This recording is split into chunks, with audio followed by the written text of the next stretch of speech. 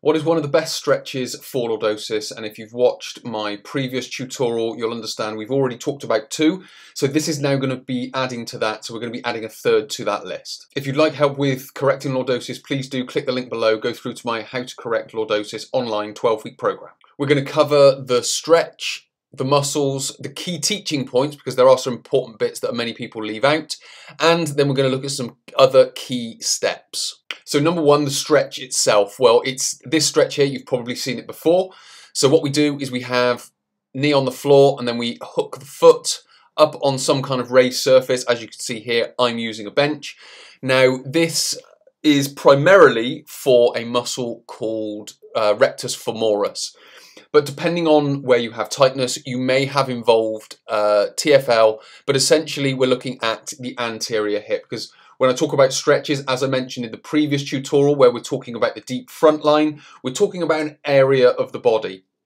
And it's similar with this stretch. Now, you can add lifting this arm up in the air if you want to increase the chances of getting psoas and iliacus, but I would recommend keeping it down for the very simple reason we want to focus a little bit more on rectus femoris for this stretch.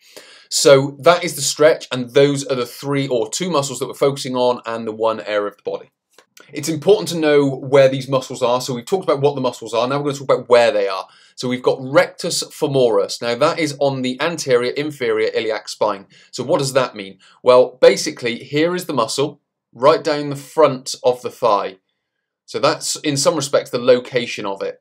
Sitting underneath this muscle here, the sartorius, but essentially the anterior inferior iliac spine is down in there, and it's a bit on the pelvis that sticks out. So this up here is known as the anterior superior iliac spine. So superior meaning above, inferior meaning below. So it's basically a bony bit that sticks out on the front of your pelvis below the anterior superior iliac spine. So a bit of a mouthful. And then it goes all the way down into quadriceps tendon, through the patella and into the patella tendon down here.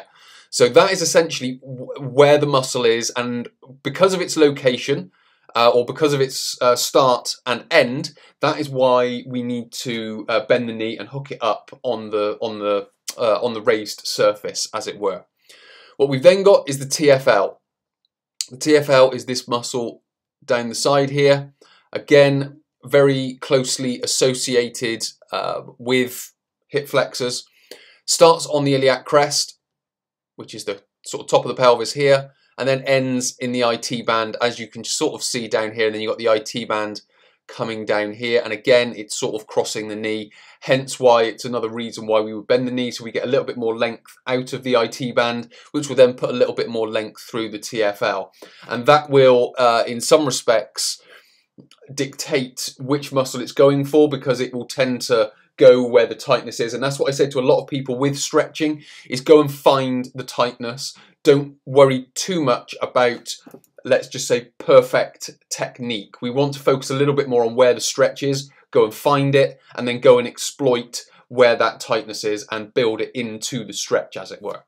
Now, the key teaching point that a lot of people miss out, now we talked about this in the last tutorial, and it's maintaining a decent level of the pelvis. So it can tilt ever so slightly, but what you don't want it to do is sort of dump down so you've anteriorly tilted the pelvis and it's right down here, because all you'll be basically doing is creating that lordotic curve in the spine and not really doing a great deal for that. So what we need to be able to do is tuck the pelvis. Now, what does that mean? That basically means lifting the front of the pelvis, sort of pushing the back of the pelvis sort of forward and down a little bit. Keep the pelvis up. That will keep length in the TFL. The more the pelvis dumps down, the closer the insertion and the origin are to each other, and therefore you're not going to be stretching the muscle as much. So we need to get good length in the into the muscle to be able to get the stretch that we need, to be able to get the effects that we want from it to help with our lordosis. Some other key points that come with that. Number one is foam rolling. So as you can see here, my rectus femoris will start here and end here. So what I'm basically doing is I'm rolling right up the front of the thigh. Now, why am I doing this? This will help get a bit of pliability into the muscle. So if you can imagine a stick of gum, stick of chewing gum, it's very sort of stiff when you first take it out the package. But if you take out the package, put it in your mouth, chew it for a while, you then pull it out your mouth, you pull it apart and it will stretch.